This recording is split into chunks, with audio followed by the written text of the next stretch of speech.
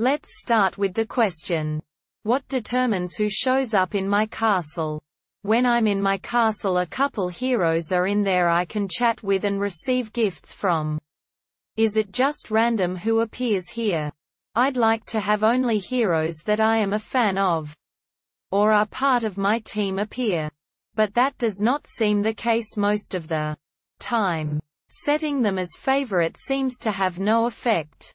My top commander seems to be set by the first slot of Team 1, but even then I'm not sure. So how can we solve this? There's one possible answer. Answer 1. Edited as the most recent update made it no longer all random.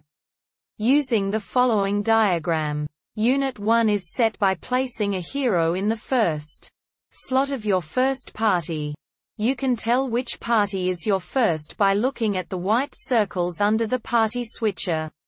This is the unit everyone in PvP and your friends will see when they challenge or greet you.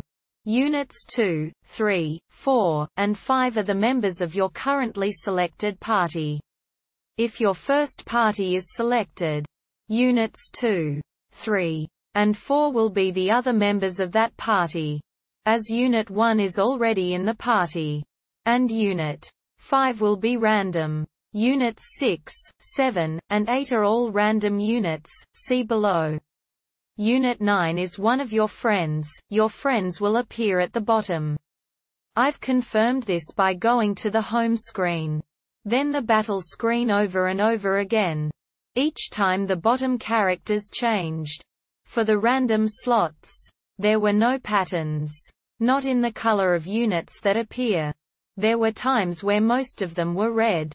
And times with no reds at all, not in weapon, level, star rating, or who is on your other teams.